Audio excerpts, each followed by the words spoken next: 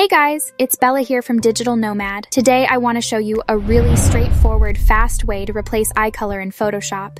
If you get the hang of it, you really can do it in just 10 seconds.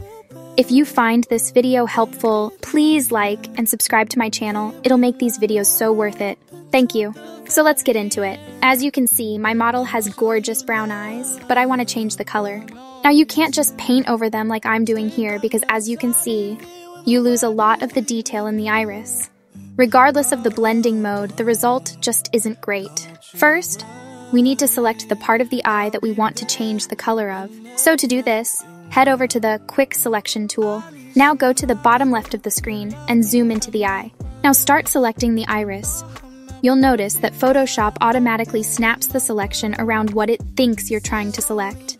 You'll also see some of the top eyelid is caught in the selection. Hold Alt, and you'll see a little minus sign on your selection brush. This means whatever you paint on now will be removed from the selection. So remove the eyelid from the selection. You'll notice Photoshop overcompensates. So go back over the iris and reselect the areas you want.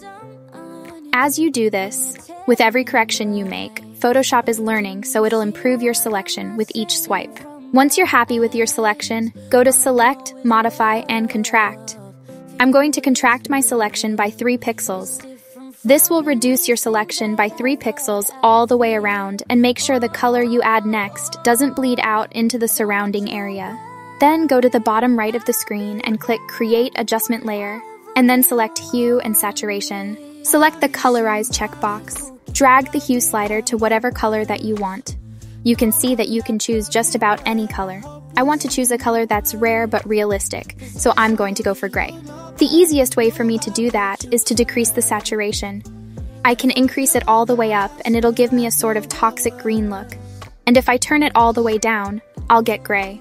Next, I'm going to adjust the lightness setting slightly to help blend the new color with the brightness of the scene. And that's it!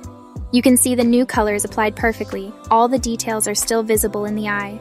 Please be sure to smash the like and subscribe button, and I'll see you in my next video.